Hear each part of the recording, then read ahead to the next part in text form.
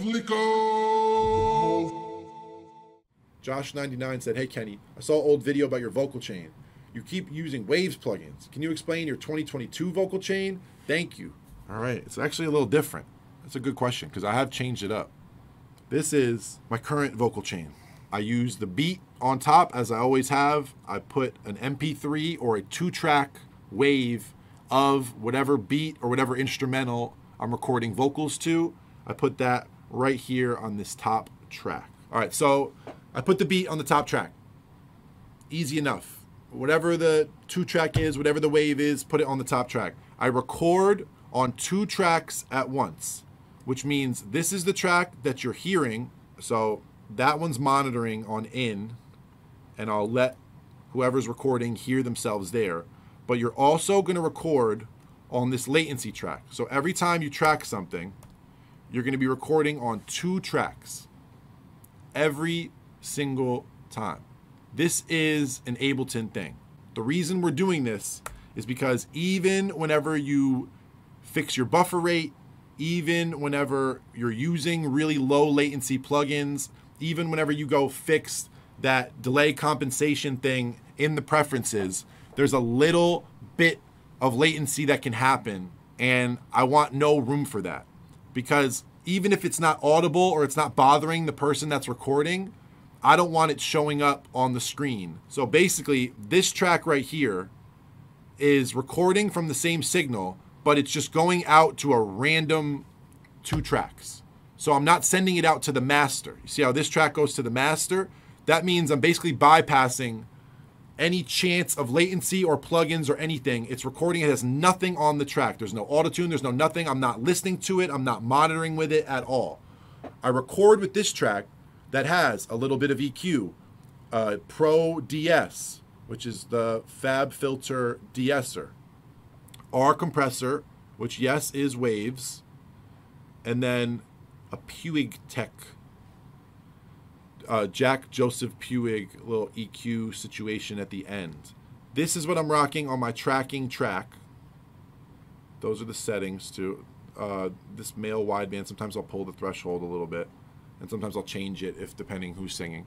But same with everything. Everything's liable to change when someone's singing, but these are the general plugins and the general settings I'm starting with in my template. I'm always letting someone hear themselves on here with the effects, and you'll notice there's already a little bit of reverb. I have a short reverb, a long reverb, a super long reverb. These are all additions that used to not be part of my old chain. And then the normal 4th delay, 8th delay, 16th delay, slap delay, half delay, and that's it. So I don't use a doubler. I used to have a doubler in my old chain. That's gone. These are all Echo Boy, as you'll see now. So the settings are the same for every single one, but they just vary in the subdivision. So I'm using Echo Boy. I'm not having to use an EQ after my delays the way I used to, because sometimes I just work with the high and the low cut on that Soundtoys plugin. The super long reverb that I'm using now is Valhalla Vintage Classic. I just like the way it's been sounding on vocals. And then, yeah, I have a shorter version, which is my long reverb. And then my short reverb is Pro R. And this is a pretty weird setting on Pro R, but I like it. Vocal Backings Bright is the preset, and I edited it a little bit. I just changed a few things. So there's my preset. But that's what all these are right here. This is the short reverb, the long reverb, the super long reverb, delay, delay, delay, delay, and delay. All different types. So basically, I'll record with them listening to this track. They can listen to themselves with reverb or with delay or with auto-tune or with whatever they want to hear while they're recording.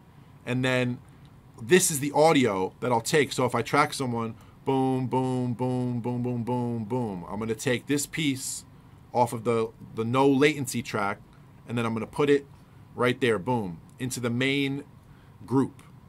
So this group, as always, I have a group of a bunch of different tracks that have nothing on them, and then the chain is on the group of all the tracks. So there isn't anything on any of these, but this group right here has the plugin chain. Same thing that's on the tracking stuff, maybe a little bit of variance in some of the settings or the EQ curve. This changes all the time. I usually change it pretty much right away whenever someone gets in there, depending on what their vocal sounds like. But the chain is on the group. You know the rules. I've told you about how I do this before. This is how you get down in Ableton before there was comping. Now there's comping. It makes your life easy. All you have to do is hit Option Command U, and you can see every single thing that you've recorded. But basically, if I need auto-tune, I'll put that on these tracks separately. But unless I'm using auto-tune, anything that I want to be on any of the main vocals, I just put on the group.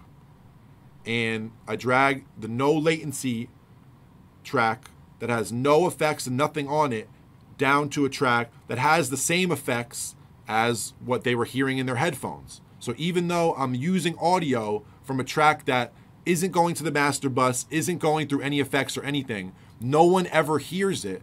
It has zero latency. And the first thing I play someone is, say I record them, boom, boom, boom, we're recording, and they go, let me hear what I just did. I take that right off the no latency track, I put it on the group, and then I play them back the thing from the group, and they're hearing themselves with absolutely no latency through all the same effects, or sometimes even better effects. With certain parts of a vocal, like backgrounds or ad-libs, I'll put a little bit more auto-tune or a little bit more retune speed on the backgrounds. So whenever someone sings something, they're kind of pushing for it a little harder, and then I put it on the track that they're listening to it from, and it sounds perfect, and they go, oh my God, it sounds amazing. Okay, let's keep going. So sometimes when I drag down whatever I'm doing over here, I have a little bit more reverb or a little bit more effects or a couple more things going on with my main group than I do with my tracking track, because I want there to be zero, as little latency as possible.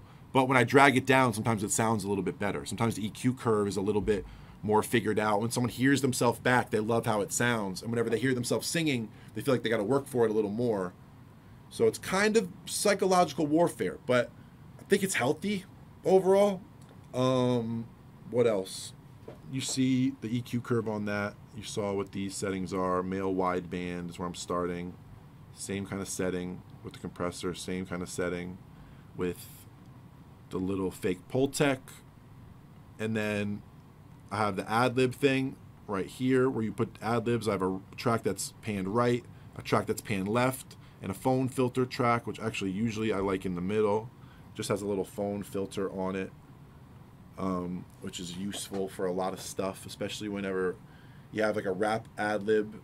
There's like, say you have 2 takes of rap ad-libs and you want to put them every other right left, or have one whole take of them on the right, one whole take of them on the left. If you want a certain ad-lib to stick out that's in between the main vocal, put it in the phone filter track. Sometimes it sticks out a little more, cuts through a little more, but that's just me. So I have the ad-lib group.